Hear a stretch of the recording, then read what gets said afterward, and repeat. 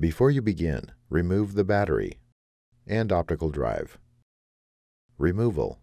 Remove the two 5mm P1 Phillips head screws that secure the base enclosure to the top cover.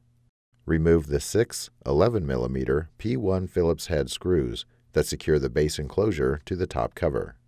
Important: if the notebook was not configured with an optical drive, you will need to remove an additional 11mm P1 Phillips head screw.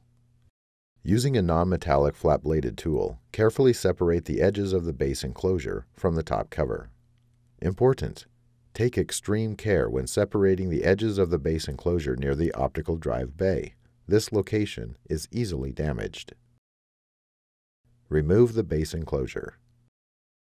Reverse this procedure to install the base enclosure.